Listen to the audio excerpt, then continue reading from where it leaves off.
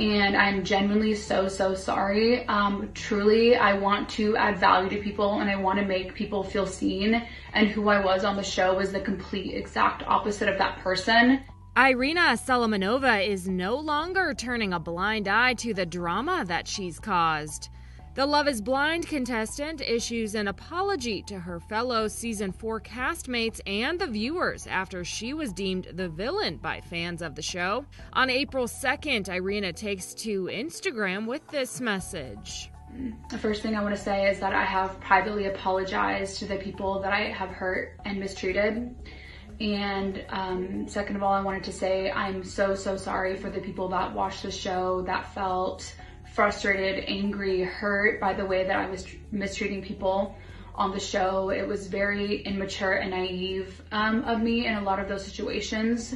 The 26-year-old also apologizes directly to her castmates, including, spoiler alert, her former fiance, Zach.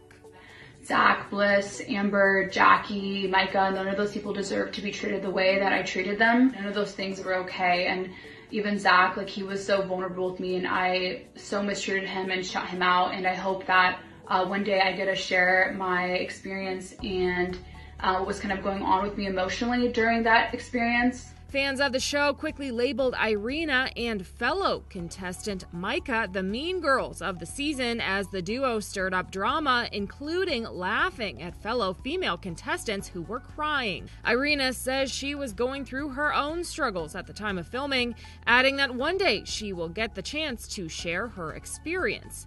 For now, though, the reality star says she's still processing. And I feel like being on the show was like getting a mirror put in front of your face, in the sense of seeing yourself from a different perspective. And that opened up so much to me, and I'm still processing and going through everything that happened.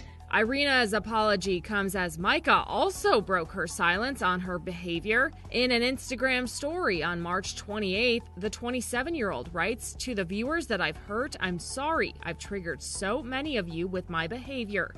Seeing that person on the screen would make me feel the same anger," adding an emotional immaturity was shown and I will grow from it.